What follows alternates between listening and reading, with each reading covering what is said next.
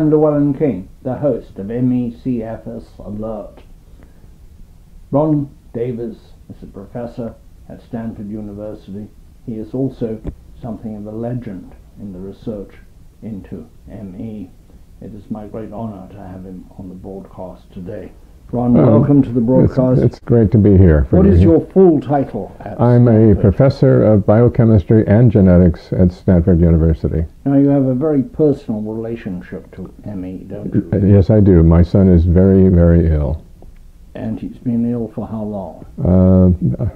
Well, he got ill slowly, I think, from this disease. But it's probably about 10 years, but about 5 years where he's been very severe. And this has caused you to take an interest in the disease and to direct your own... Well, when I realized that there really wasn't much in the way of treatment or cures for this disease, I felt I had to drop what else I was doing and turn my attentions to this. And he is essentially bedridden. His name is Whitney, and he's 35 years old. Right, he's bedridden, he cannot talk, cannot swallow. We've had to use tube fed, and he gets IVs every day for liquid. So he's in very, very serious shape. Yes. Are you hopeful? I am hopeful that you will find a cure, or that someone will find a cure. Yes, and that Whitney will be restored. And I'm just trying to contribute to that by bringing new data to the study. We post all of our data on a website before it's published.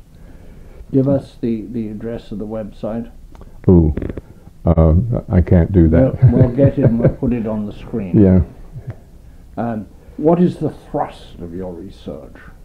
It's initially to collect a massive amount of data, sort of the big data study, because from that you can generate hypotheses. And then that's why we put all that data up on our website so other people can look at it and generate their own hypotheses. That can accelerate the work. In other words, this brings in ideas. You need ideas, and NIH will not fund a grant that has a hypothesis, and you can't generate a hypothesis without observation. So that it all has to be privately funded? Right now, we have one NIH grant. I'd like to have more, but everything else is privately funded. And they have a reluctance to hypotheses? No, I think the problem with NIH reviews is the fact that the field is very young. They're not like they see in cancer grants or other very, very established research fields where there's lots of tools and lots of background. This is new, so when they look at a proposal and you're developing something new, they have some doubts whether it can be done or not. In medicine, as in many other things, sometimes it's just a better idea, isn't it? Yes. That's what the hypothesis, the search for that's right. is about. I think of the development of the cocktail, so important in AIDS, yes, so important in treating childhood cancers, whereas at one time it was thought that this was a very foolish way to go. In fact, it was a very brilliant way to go. Yes, and earlier on in the reviews, I think there were individuals on the review panel that thought this was not a real disease. It was all imaginary, and were very negative on any grant. I think that's largely subsided, but it's, I'm sure, not completely gone. So there is a prejudice against funding of this disease, I think, widespread. There is a belief, or I've encountered a belief, that there's an economic interest in wanting it to be psychosomatic, particularly in Britain with the National Well, certainly in Britain, that's right. Which had not wanted to spend the money either on research or on clinicians treating it as a disease. They would rather have spent the money on psychologists and hoping that would work. Well, that's very inexpensive, except you have to look at the full cost of taking care of these patients. Many of them can't take care of themselves. So you have a person that has to quit their job to take care of them, and also that takes those two people out of the workforce. And it actually makes a very expensive disease if you don't treat it. It's much cheaper to figure out how to effectively treat it. What are we going to do about the dearth of physicians who know anything about this disease, let alone treat it? We have to figure out a way to educate them. And Mary Dimmick has been putting together a team of people. She's here today in our house. She comes and spends time with us. And that's done with Lucinda Bateman at University. She has a clinic in Salt Lake City. And this is to put together a program to educate doctors? Yes. We have a structural problem in the way medicine is practiced, don't we? And that doctors tend to allocate very brief periods of time with patients that doesn't deal with this at all well with a disease like this, which requires not at all. You have observation. Right, because there's a lot of things wrong with the patients, and you have to tease them out. The patients aren't necessarily experts at medicine, and they're seeking help. For a long time, it has been said that there is no biomarker, but in fact, you do have a biomarker. We have, I think, a very good biomarker. Explain that, please. The idea behind it was the fact that the patients are fatigued, and they seem to have a difficult time with energy production in some way or other. And the idea was, okay, what happens if we take a cell from a patient, like a blood cell, the white cells, and we stress them like you would stress a patient. This is kind of a crazy idea. And we put in salt, sodium chloride, and that is a chemical that the cells have to pump out because it's toxic to them. And it requires energy to do that. So and then we want to see if there's a change in the cells.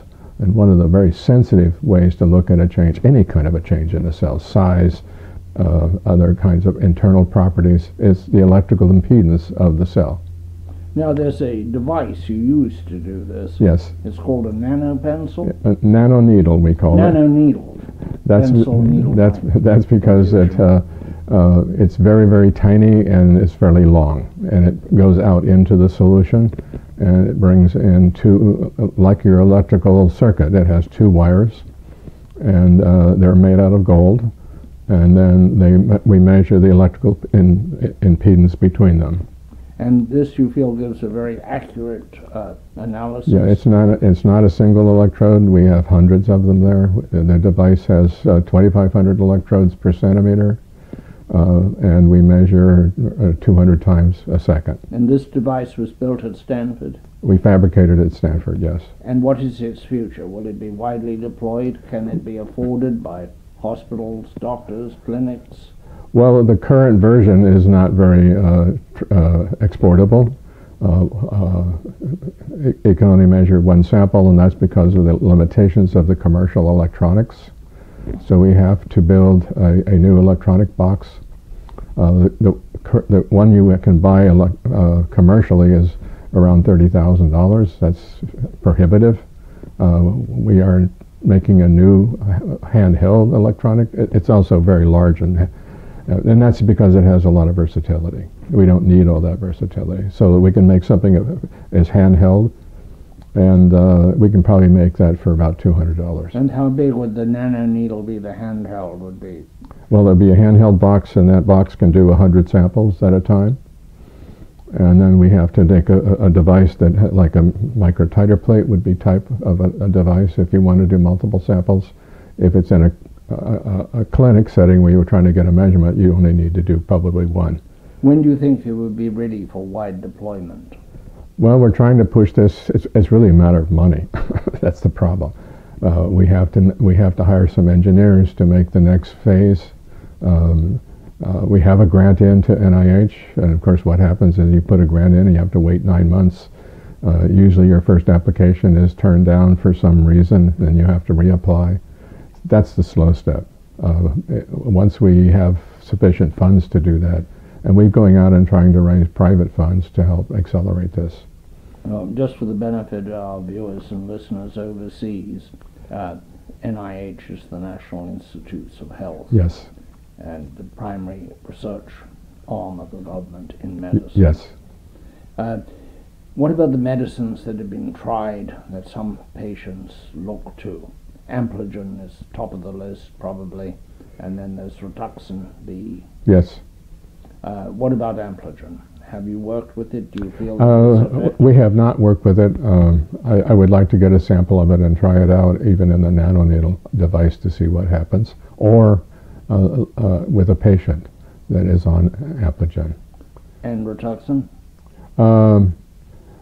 We have done some experiments with that. We haven't seen any effects of it in the nanoneedle. We have done Ceramin, which we can't use on patients in the U.S. But Bobnavio, we worked with Bobnavio, trying to get approval. Just explain what these two medicines are. Ceramin is a drug that is used on sleeping sickness. And interestingly, sleeping sickness has pretty much the same symptoms as ME/CFS. And that's what you get from the tsetse fly. The tsetse fly, and it's an invasion, and it's eventually lethal. So the ME/CFS is not sleeping sickness, although it could be something related. And Ceramin has an effect on various channels in cells, which Bob Navio believes will really help. We've done another compound called SS31, which helps to repair mitochondria. That has a big effect on the nanoneedle assay. Tell us, who is Bob Navio? Bob Navio is works out of the University of California in San Diego. He's an expert in mitochondrial genetics and biochemistry, also an expert in metabolomics. I've heard that you do work with serum, which is depleted blood, if you will. Yes. Well, when we do the nanoneedle assay, it's the white cells in plasma, and we have found that if we take plasma from a patient and add it to white cells from a healthy patient, we get the same signal. So there's something in the plasma that's causing some of the problems.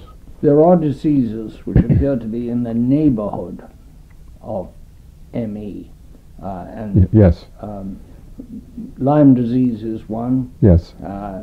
Gulf War syndrome is another. That's right. What is that relationship, and what have you learned about it? We haven't studied those, and we would actually like to, but right now our private donations of funding are from patients that want us to work on ME/CFS, and we don't feel it's appropriate for us to take the money and work on a different disease. We are trying to raise money from those disease organizations, then to include that in a study. That could be very useful, because there might be a lot of similarities, and it might even be a handle. We can use whatever we've done with ME/CFS to lay some understanding to these other diseases. There are those who say that ME is not a single disease, that it's rather like cancer. It has all these commonalities, but there are many cancers. They're all cancer, but they're very different. Do you have that feeling? Well, I feel that there are a lot of genetic components that can modulate the appearance of the disease. And some of these are relatively common. And so, yeah, you would see some differences. And it might not be a good idea to try to tease out all of the different subtypes, because what you might find, because every person has a different genetic makeup, and you would find the number of classes equal to the number of patients. That is not useful. How many people in your lab working on ME? We have about 10 people working on it, but I try to recruit more. We now have a couple of engineers, a chemical engineer and a mechanical engineer working on it in their own labs with their own people. They're experts at some of this stuff in terms of making devices. We also have Mark Davis that we work with. We have a joint grant together. He's an expert in immunology, and that's a big important part. And then we have Mike Snyder, who we collaborate with, doing his multi-omic approaches. I understand that you want to move beyond physicians getting together in conclaves or researchers and saying, this is what I've discovered. You want to move things forward. How do you see that? And what is the dynamic there? Well, the dynamic, I think, is that classically people have collected data, analyzed it, made some ideas about what it might mean, and then published it, and that's the end. And then they move on to the next kind of project. That is what the National Institutes of Health have also used as their yardstick of progress. How many publications you have. But there isn't a huge emphasis necessarily on solving the disease, because that's hard. It's kind of like the publication means I'm done and I can move on. So I'd like to get people to... You mean this is the phenomena, let's look at the next phenomena. Yeah. And but to try to say, no, the goal is to actually cure this disease. Figure out what it is and then try to cure it. And you believe you will see that in how many years? Well, we have no idea because we don't know exactly what it is. We have a major theory that is very consistent with the data so far, and that is something we call a metabolic trap. So one of the aspects of this disease is the fact that when you get it, you don't get better. In most cases, you get better with diseases, except for some of the chronic ones. And then you have them for the rest of your life. So it's as though there's something happening that's not reversible. And this metabolic trap is something that is not reversible. Once you're in the trap, you can't get out. Now, we think we can get people out, but it's going to require special drug treatment to do that. This trap requires a mutation, and the trap is in a gene product from IDO1, which makes kynurenine. And kynurenine is a major regulator of the body, especially the immune system and the brain. So it fits a lot of the symptoms. But there's another gene called IDO2, and we think that gene is what gets people out of the trap, if you do get trapped. Problem is that that gene has lots of mutations. So we've now sequenced over 70 individuals. They all have a mutation in IDO2, except one. And we're now looking at whether that person doesn't have a structural mutation in the coding region, but in fact is maybe a regulation mutant. That's what's led us to this. Why did we have all these people with mutations in this gene? And you would have to develop, having established that, you would have to develop a drug to change that pattern. We'll have to, if that's right, and we have some circumstantial evidence that it's right, but we have to get very clear proof of that. Proof meaning that we can't rule it out. Everything is consistent. All the molecular data is consistent with it. And probably the first pass we'll put it into culture. These are dendritic cells which are trapped, to see if we can still see the trap in cell culture, and then that gives us a handle on can we get them out. Our plan, however, is to put this whole pathway into Baker's yeast. Several times in our conversation you referred to NIH and the difficulty of getting grants approved and not getting enough money. And yet when I talk to NIH, they say they don't get enough applications for grants. Well, one of the problems... There's a dichotomy there. Well, there is, and they say they don't get enough good applications. And I would argue, looking at the reviews that I get, they don't have good reviewers. The criticisms that they pose in all of our grants that I've looked at are actually technically wrong. So that means they're not good reviewers. My first two grants were to collect lots of data. And they said, well, that's not hypothesis driven. And I would argue that, well, no, because we don't know much at the molecular level. And you've got to make, scientific method is observation and then hypothesis. And you can't jump the gun and ignore the observations. You have to make observations. Well, both those grants were turned down. And then several years later, they decided to do this, what they call hypothesis generating research. They just relabeled it, and that's what NIH is now doing. They were cautious about hypotheses, NIH.